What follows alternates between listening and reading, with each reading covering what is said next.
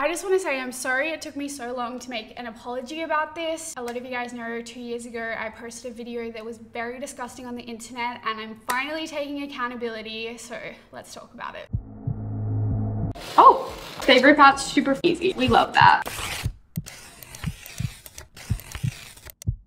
So yes, I am that girl that ripped apart a book that I bought with my own money from the thrift store. There is no defending the fact that I ripped that book apart in the name of aesthetics, even though 320 million books go to landfill every single year. And again, I bought it at the thrift store with my own money, but no defending it. Am I a little scared of book talk coming for me in the comment section? A little bit. So I'm going to take it down, return it to its original state, and everything can be restored in the book community. I also want to say thank you to my best friend Kane for sticking through the scandal with me, staying my friend, but also showing me how to appreciate, love, and respect books. This has all just been a really big lesson. So for the final stage of this journey, I'm going to go read Alliance, and I really hope you guys can accept my apology.